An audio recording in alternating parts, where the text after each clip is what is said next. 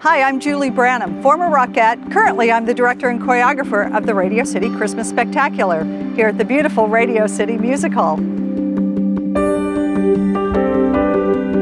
I came to New York because I wanted to study ballet. Literally packed up a U-Haul in Iowa in the middle of winter and drove the 2 days to get to New York City. I have been here for 30 years, which I don't know where the time has gone. It seems like it's just flown by. I never in a million years thought I would be a Rockette. The fact that I came here to this amazing theater and then actually was dancing on this stage, I never dreamt in my wildest dreams. In 1994, they did a touring production of the Christmas Spectacular, and I went on the road with that. Branson, Missouri was the first place we did the show. A lot of the Rockettes, when I said I'm going to go to Branson, I'm going to not do the Christmas show in New York, thought I was crazy, but I saw it as a way to try something new, try another skill, do the teaching thing.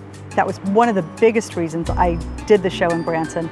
It led to me directing one of those touring companies in Myrtle Beach. So that was the first time I'd stepped out of line from being dance captain, swing, Rockette, and was actually in charge of the entire production. In 2014, I was asked to direct the show here in New York. To be asked to come in and choreograph and direct this amazing show that I have loved and is near and dear to my heart for so many years, it was an incredible honor.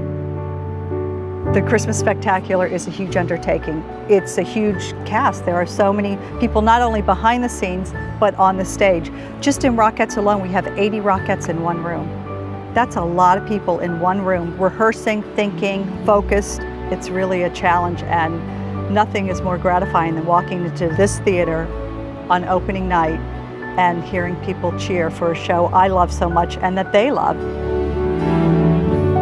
I'm fortunate that I've been able to do what I love and make a living at it, and to me that is making it.